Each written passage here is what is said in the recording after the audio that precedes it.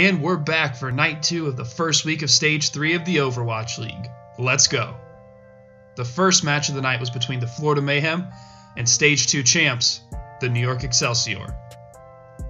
The night was kicked off at Volskaya Industries, and Florida was up first to bat. They managed to complete their attack in overtime, leaving no time in their bank. New York was able to follow suit in their attack run, but notably had over 5 minutes in their bank to spare, allowing them to go into a second round and grab just a single extra point to take the first map win. The second map of the night saw both teams making their league debut in Blizzard World. The Mayhem were still fighting strong to try and continue some of the momentum they built up in Stage 2, but were only able to take 1 point in their attack. They lost map 2 when New York successfully took 2 points in their attack run, creating a convincing lead for the Excelsior. Control was next in the lineup, and this round saw some back and forth between the two teams. The Mayhem debuted Saya player, who took over as Tracer for the round. New York was able to lock down both points A and B, and with the map win, a match win was secured. The final map of the first matchup was a Route 66 showdown.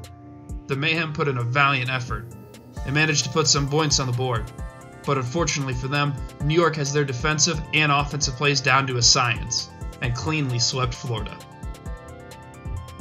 The next match of the night featured the Boston Uprising, the Philadelphia Fusion, and Overwatch's own Rocky Balboa, Snillo. The first map of the match was Volskaya Industries, and the Fusion had the odds stacked against them, as the Uprising had a 5-0 winning streak. It was clear Boston had no intention of breaking their streak, and their defensive prowess demonstrated just that.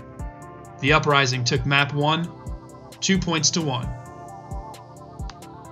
Map 2 is another introduction to Blizzard World, with both teams having a chance to start an early map dominance.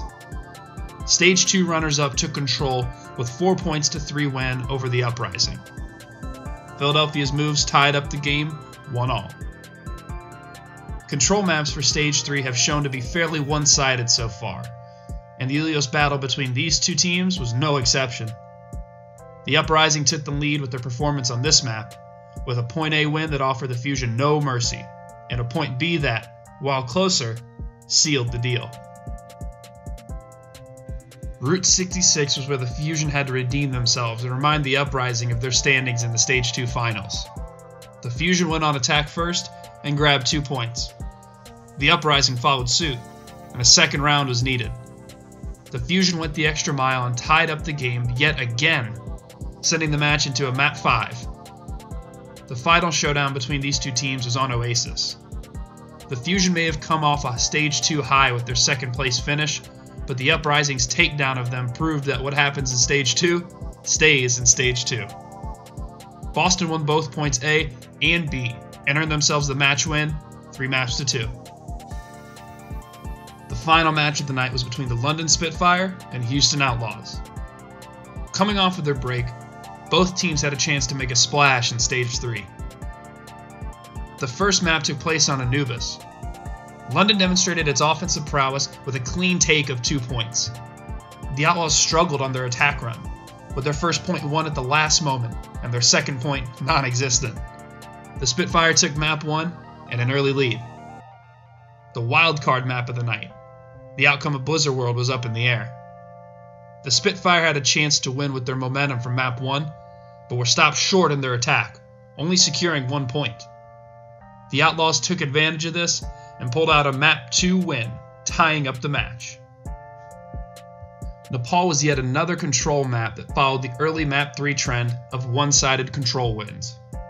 The team that benefited from this one-sidedness ended up being the Outlaws, who held on against the strong opposition from the Spitfire.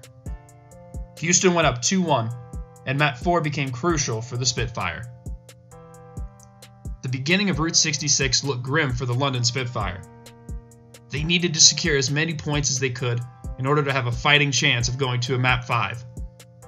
Their attack run only gained them 1 point, and it looked as though the Outlaws had a smooth path to victory. The Spitfire came out of the woodwork, however, and stopped the Outlaws from taking a single point, and pushing the match to a map 5. The final map of the night was a tiebreaker on Oasis. the Outlaws took a strong lead by taking point A, with the Spitfire only taking a small percentage against them. The Spitfire took a commanding lead of point B, but the night was an Outlaws night, led by Linkster on Tracer, and won the match 3-2. Stage 3 is off to an exciting start, with multiple 5-map matches, making us think that the Overwatch League is still going to deliver after all these weeks. Keep up with us every week to stay up to date on all the action. You can find us on Facebook and Twitter. And don't forget to hit that subscribe button. From our house to yours, keep it here at the Game House for all your sports and esports needs.